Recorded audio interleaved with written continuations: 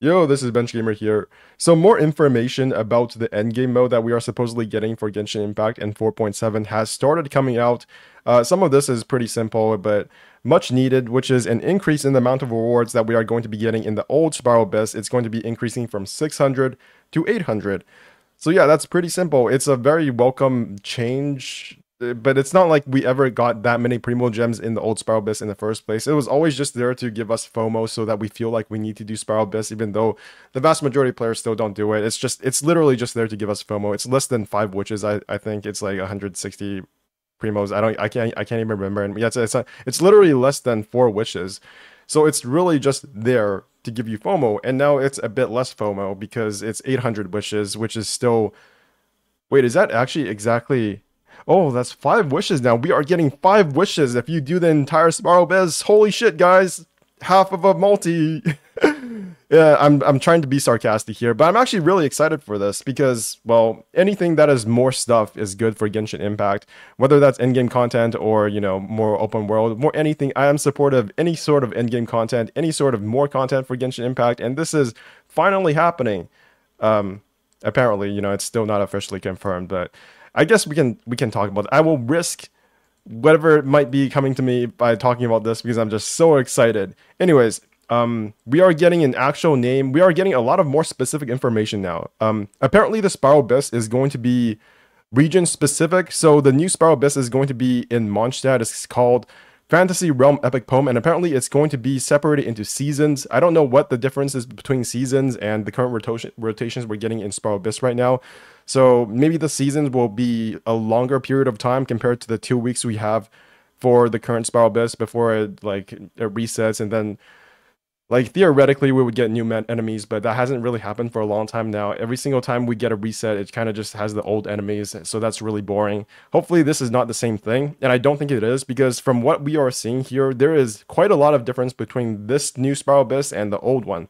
So obviously the name is different. It's called Fantasy Realm Epic Poem. I don't know, it kind of reminds me of the peak fiction. It's not peak fiction, the pure fiction in Honkai Star Rail. Everybody just calls it peak fiction for whatever reason, but obviously it has a new name and it's region specific, this time into Mondstadt. I don't know if this is for this current season, so maybe this season it'll be in Mondstadt, and the next season it'll be Liu, and the next season it'll be in Sumeru or Inazuma or wherever, or if it's just going to be in Mondstadt the entire time, because the old Spiral Abyss is in Mondstadt as well, or at least like another part of Mondstadt that's not connected to it. But right now it seems to be specifically Mondstadt, which is fine. Like, there's no reason why it wouldn't be. The old Spiral Abyss is there. So the first season, only characters with Pyro, Electro, and Anemo elements are allowed to participate. This was something that was rumored when the first league started coming out, which is that this Spiral Abyss will limit you to certain types of characters. Originally, they said that it would be only limited to like certain regions. So in this season, you might only be able to use Mondstadt characters, and the next season, you might only be able to use Inazuma or Sumeru characters.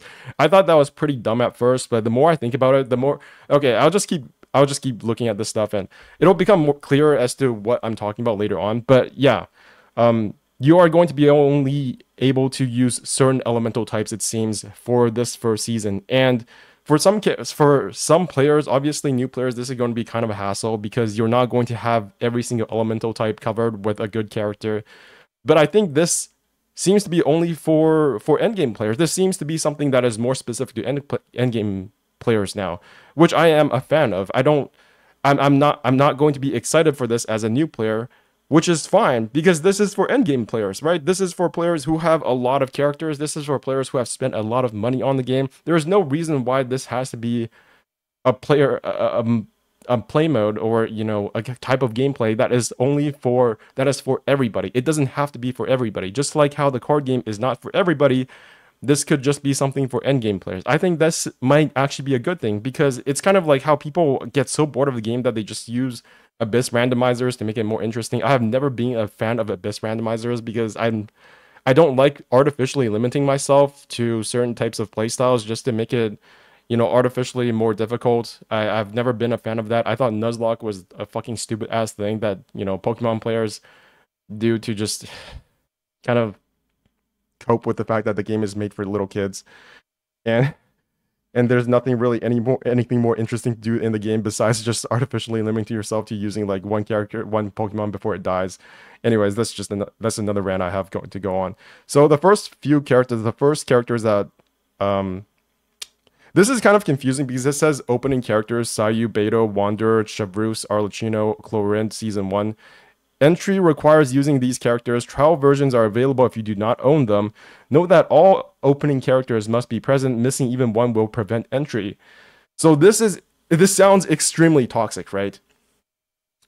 This sounds extremely toxic because apparently if you do not have certain characters, you just cannot do the Spiral Abyss at all. Moreover, opening characters will receive special buffs in the Fantasy Realm Epic Poem and the open world increase. So this is kind of confusing as well because like is the Spiral Abyss going to be an open world thing? Why is it called a Spiral Abyss at all at this point then? It says you're going to get buff in Fantasy Realm Epic Poem and the open world increased attack and defense, which sounds kind of weird because it's not like we need increased attack and defense in the open world. So this has me a tiny bit confused because it's kind of separating the endgame mode called Fantasy Realm, Epic Poem, and the open world. And it also says you have to have certain characters, Sayu, Beto, Wanderer, Chevreuse, Arlecchino, Chlorinde. So now I'm thinking maybe it's not going to be locked to a certain region. Maybe it's just going to take a bunch of characters in the game as it is, whether or not they're from Mondstadt or Liyue or Inazuma, and just say, okay, these are the characters that you are going to only be able to use for this season of the new Spiral Abyss. And it does say that we will get trial versions if you don't own them. Note that, so maybe if you don't have those characters, you can still do the Spiral Abyss, the new Spiral Abyss, but you just won't be able to use built characters for them. So I'm not sure how this is going to work. So I already have Beto, Sayu, Wanderer, Chevreuse, Chlorinde. The only one I don't have right now is Arlecchino. So I suppose I'll be able to use Arlecchino as a trial version character, but is the Arlecchino going to be built? And I'm assuming that because I don't have Arlecchino, I'm going to be using a like gimped version of her. And that is what is going to be causing me to, have FOMO to want to pull for Arlecchino. And this is just going to be another way for them to incentivize you to pull for new characters, which I actually think is a good thing. Because let's be honest, the endgame modes in every single gacha game is essentially there to incentivize you to pull for new characters. I actually think it's good to want to pull for new characters because that incentivizes me to keep playing their games. I want to keep playing their games because I actually enjoy the gameplay and the open world and the story and whatever the fuck it is that they give us. But if there is no intrinsic incentive for a gameplay reason to have those characters, then I lose a lot of motivation to keep playing the game. I actually think it's a good thing that they give us some level of FOMO, even if it is a FOMO that happens at the very end of the game, like this endgame mode seems to be. I am still a bit confused about the open world and Fantasy Realm Epic Poem. Hopefully that becomes more clear as more information about endgame go comes out.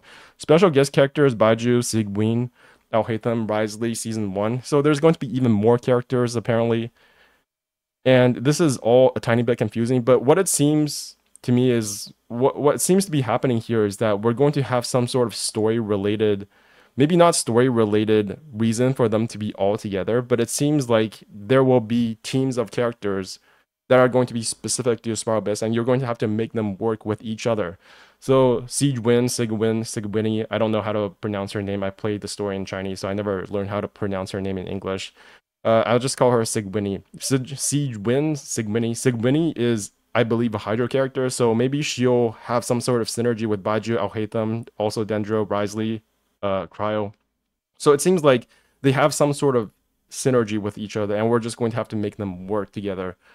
So this is sort of like an official Abyss randomizer, but also not really. There was a previous event where they gave you characters that were supposed to be randomly generated, but they're not really. And I think they're not really randomly generated. They give you sets of characters that you have to build teams out of. And then once you're done with one team, you can only use those characters one more time, and then you have to get rid of them and choose new characters. This might be what this game mode is. It's like another version of that.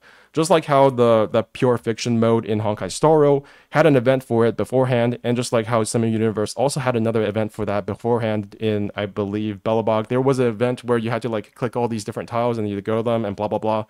Basically, every time that Honkai Star has an event for a specific gameplay mode, that mode becomes a permanent event or just a permanent game mode eventually later on. And I think what they're trying to do in Genshin Impact is to do the same thing, which is great. One thing that I feel like the great thing about Honkai Star is that it just keeps on building on top of itself, right? You have one limited time event, and then that limited time event goes away, but that limited time event eventually becomes like a major part of the game itself and becomes permanent. So if they can do that in Genshin Impact, then that's what I've always wanted.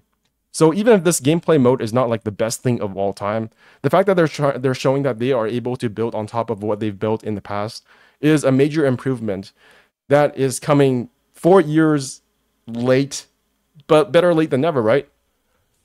And yeah, here's just more confirmation for me that this gameplay mode might be a story specific thing that gets introduced with the Dainsleif quest, because rumors are that the Dainsleif quest is coming in 4.7, which it has to because the summer event is going to be in 4.8. So if we're not getting a Dainsleif quest in 4.7, we're probably just never going to get it at all.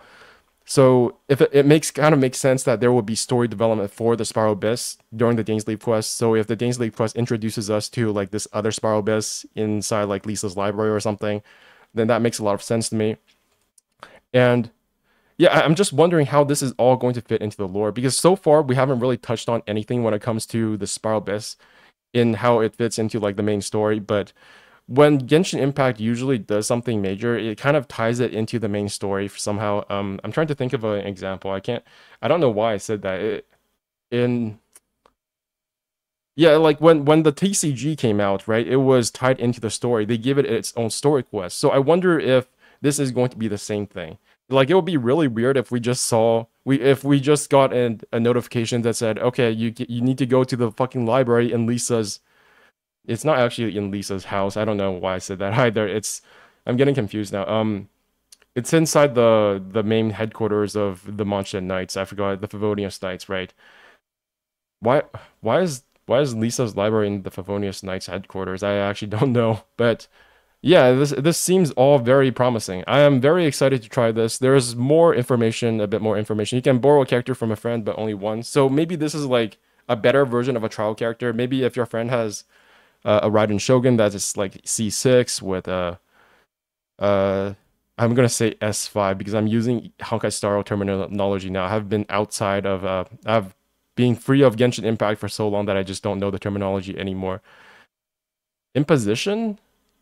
Superposition, I have no idea. C6, S5, or whatever. Basically, if you have a fully kitted out Raiden Shogun that your friend has, maybe you can borrow that, and then you don't have to use the shitty trial version, which is great. Again, these are all very nice things to have because it gives you reasons to actually have friends in Honkai Star in Genshin Impact. Holy shit, I really love Honkai Star, guys, and I'm just so happy that Genshin Impact is getting more stuff that Honkai Star has been getting for so long now. Well, it hasn't actually been that long. It's been like a couple of months. This game is only 1 year old. But yeah, Genshin Impact is finally learning. It's having more competition. And I'm excited to play this game. Maybe not like all the time, but at least to the extent that I can actually enjoy this endgame mode. And who knows? The thing about Genshin Impact is that I like the story. I like the open world. I like the world they have built.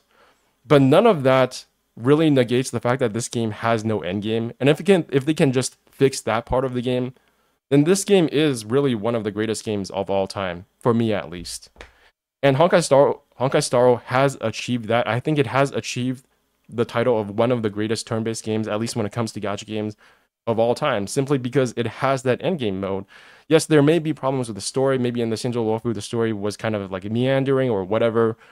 But I have to admit that when I ended the Shinjo Lofu story, I gave the story maybe like a 6 out of 10 in my mind. I mentally like kind of just checked out at the end when they were trying to make me care for Tingling. But I did the Fontaine story after that, and I realized that no matter how bad Honkai Star is, because it does have that gameplay, because there is like a hype boss at the end of the Shinjo Lofu storyline, because it had some like modicum of difficulty, I was still able to enjoy myself on that level. And that's why I mentally went back and bumped up Shinjo Lofu to a 7 out of 10, whereas Fontaine kind of went down to an 8 out of 10, because One, the gameplay just wasn't there. Genshin Impact has very small amounts of gameplay now. And I think the way I play the game in particular and the way that many streamers play the game is just not that fun. Because artificially, the way that streaming works and the way that content creation works is that you just have to play the game immediately after a content patch drops. And then you're forced to do the story all at one time. And then there's not really much gameplay in the story. So you're just sitting there listening to dialogue for like 4 hours straight. Whereas a normal player just plays the game casually and then they go explore a bit and then they do the story a bit and then they explore a bit more and then they do the story a bit more. I haven't done that for quite a long time. And that's why I think playing the game from a fresh account has been such like a um, a treat for me because I don't have to adhere to that level of, interaction with trying to get viewers and to stream the game after the game comes out. It's much more enjoyable this way. And I think with this end game content mode, I'll be able to get back to content creation on a more regular basis because there will be actually stuff that I can do besides the story while streaming or just create content out of. So that's basically my experience so far with Genshin Impact and why I want to come back to this game. I still play this game on a regular basis, but I have to admit that I skipped maybe like 2 or 3 events. I didn't do the Hilly event. I didn't do the potion making event. And I think there was, no, actually, those are the only 2 events I skipped. It's crazy to think about it. Even though I say that I kind of dropped off of Genshin Impact, I've only missed 2 events in 4 years since I started playing. That is the level of like saying dedication is too cringe, but it's basically what it is. It's dedication. I've stayed this game for a very long time, and I think just having that end game content, it's not so much that it's something that a lot of players will care about, but it shows that that small amount of dedicated hardcore end game players, that people who have stayed this game for 4 years for the entire time, showing us that they care about, us. It matters. And that's basically all I have to say for this at this moment. I think it's a very great thing that this is finally happening. Will it fulfill the expectations of all players? Of course not. But just like how Pure Fiction didn't make every single player happy, I was watching a Vulcan video the other day, and he said that he actually didn't like Pure Fiction as much as Memory of Chaos, and that's a perfectly valid complaint. But the fact is that they keep adding more on top of it is what matters because the endgame keeps on developing. It's not just a one-time thing. And this shouldn't just be a one-time thing for Genshin Impact. It should keep on developing on top of itself after they release this new endgame mode. That is what I'm hoping for at the end of the day. Not just like, oh, they're just adding one more endgame mode and it's done forever. No, that should not be the case. I don't know where I'm going with this now. This is BenchGamer signing out. Thanks for watching. If you're still here, bye-bye. And I'll see you guys sometimes.